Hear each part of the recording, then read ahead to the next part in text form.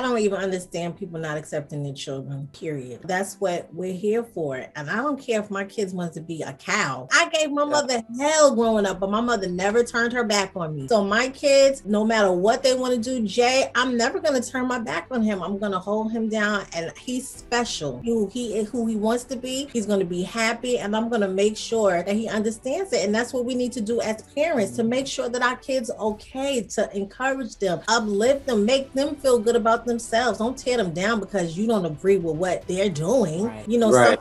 They cannot control. I'm a mother. I've seen it from the beginning. It cannot be controlled. I'm gonna love my kid for whatever, like I said, and that's what it's all about love. You gotta love your kids, you know, cover them, protect them, and just let them know that you got their back. It's about love. You gotta love on your kids, and I love mine, and I'm gonna ride with them to the end.